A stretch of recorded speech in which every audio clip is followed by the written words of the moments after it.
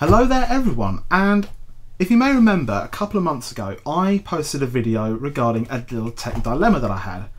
I'd like to report that that has actually now been solved because I've now got SLI in my system. In fact, do you see? Yeah? 2 graphics cards now, yes! And I will actually say they've actually been working out really well for me, and for those actually interested, this is the actual graphics card that I have. It's a GeForce GTX 970 running. I've got 2 running in SLI, obviously, and this is the EVGA for the Win Plus edition. If you want to know how much it was, I'm not telling. Sorry about that. But it's a really good graphics card, actually. Really good for the money. Good performance per frames per second figure, whatever.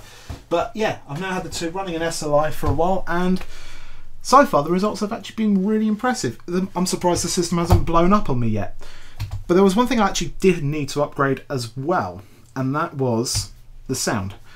Now, if you may remember, many months ago I picked up one of these. It's an Amptastic Mini-1, and this little amp has been astonishing.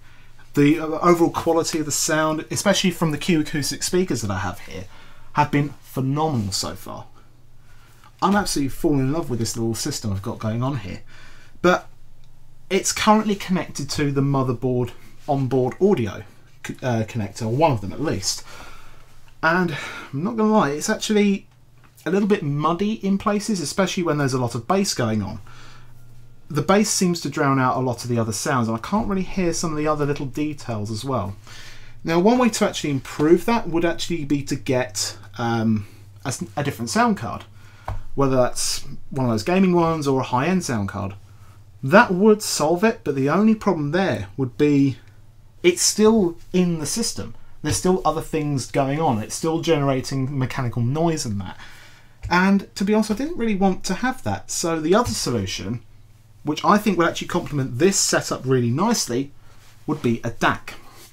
And unlike the amp, I've actually done some research into this particular one, but rather much like the Amptastic, it comes in a very unassuming package, but obviously much bigger than the other one. But it's from a company called Home Hi-Fi, and they're based in London, so it's a British company. Thank you very much. And the actual DAC in here is called the Beresford Caiman MKII. Now, as I said, unlike the DAC, I have actually done my research into this, and so far I've heard nothing but good things about it. So that's what made me pick this one up. So I think without further ado, let's take a look at this one, shall we? Okay then. So rather unlike the Amptastic, much bigger packaging than I'm expecting.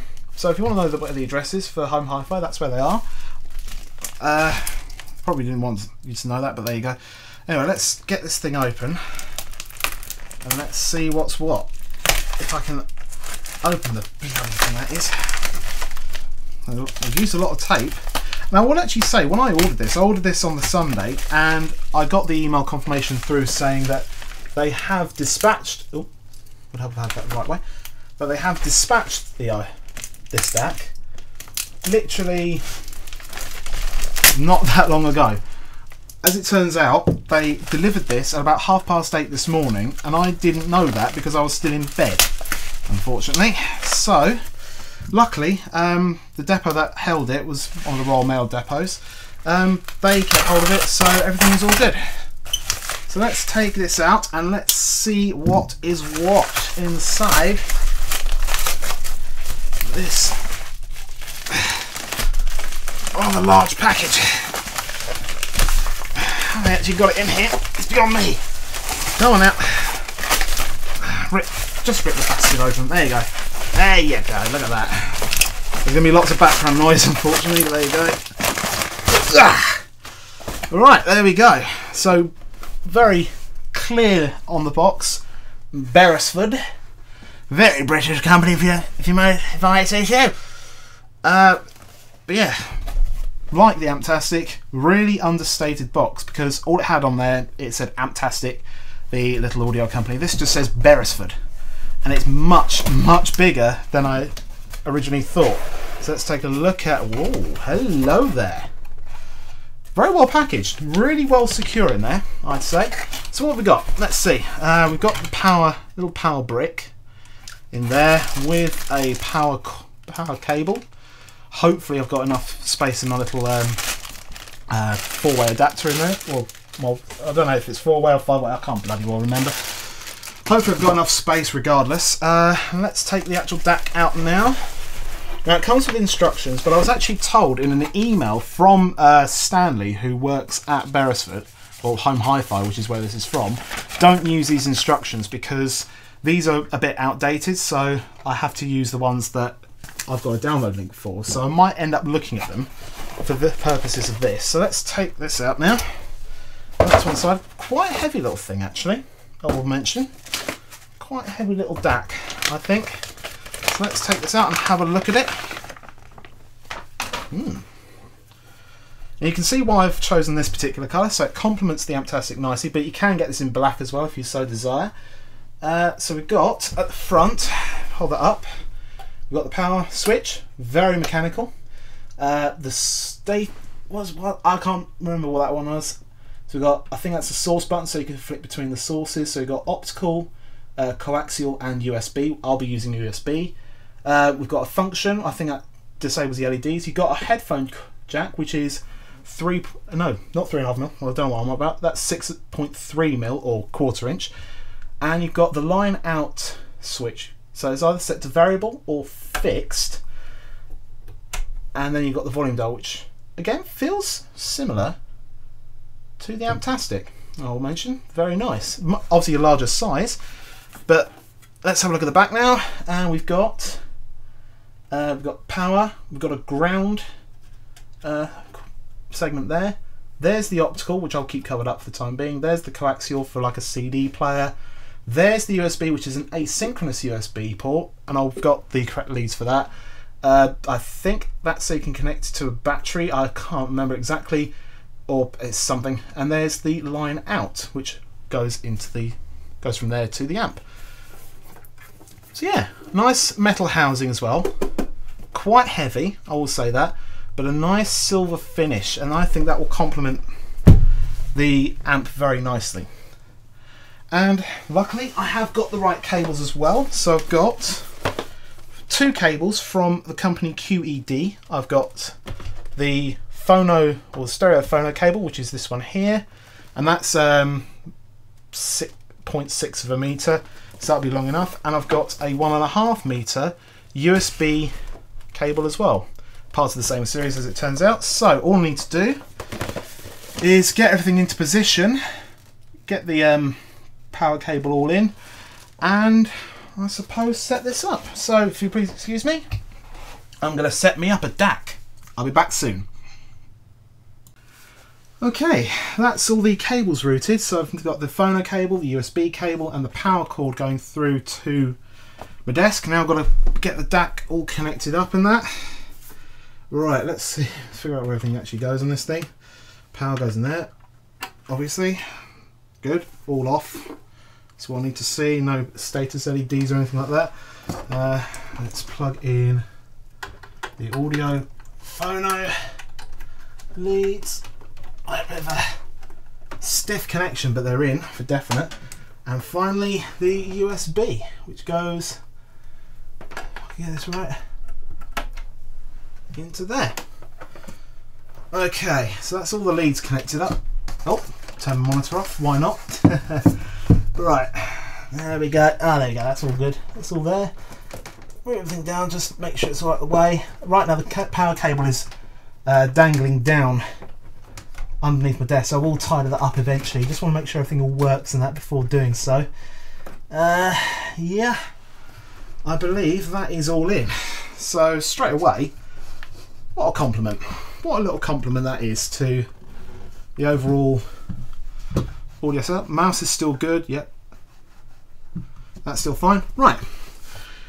All that's left to do now is obviously switch on the DAC. It's on. It's now searching for the devices. Right, now thinks it's going onto the optical. So what I need to do is press source, source, and source. Right, that is now on USB. So what I need to do, and I want to make sure that everything's all connected up as it should. Hopefully it is. I'm really hoping it is, because right now it's a bit of a doozy this. So what I need to do, I need to go on to sound settings.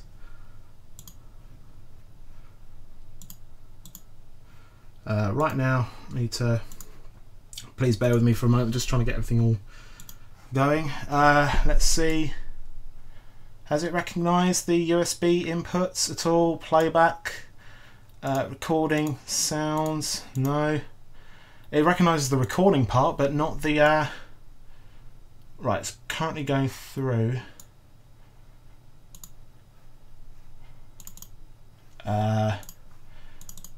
How do I get everything working here? Alright, you have to bear with me for a moment. I'm just going to figure out what's going on and I'll see if I can get everything working. So I'll be back hopefully as soon as possible. Right, my fault. Turns out I kind of had the connections slightly off. I didn't quite push the USB cable into the back properly, but we're all connected up now. Everything seems to be working. I've just done a quick test just to make sure on that. And what I'm going to do now is a very, very long audio listening test, just so this can burn in with that. So with that, I'll be back within the next few hours. See you then. Okay, you now join me at, don't know what time it is now,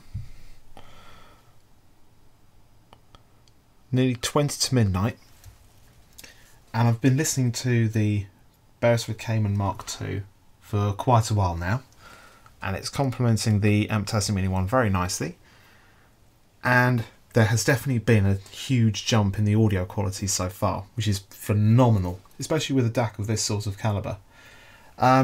I can hear much more detailing, even when there's quite a bit of bass, and the bass isn't too punchy, and overall it's definitely cleaned the sound up. In fact, this DAC here, when the camera decides to focus this, there you go, is an absolute gem. The overall fit and finish of this is of really top quality. Absolutely love it. As I said, complements that very nicely.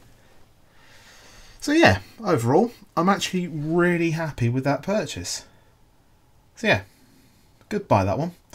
So anyway, I think I better wrap this up now, because it is actually getting quite late. It's been several hours since I actually initially set this thing up anyway. So with that, thank you very much for watching, everybody. If you want to see more videos from me, hit that subscribe button. If you like what you saw, give it a thumbs up or a thumbs down. If you think it was crap, I don't know. But yeah, that does it. So this has been the Beresford Caiman MKII. Come on, camera, focus please. Thank you very much. So yeah, this has been the Beresford Caiman MKII. Thanks for watching, and I will see you next time. See ya.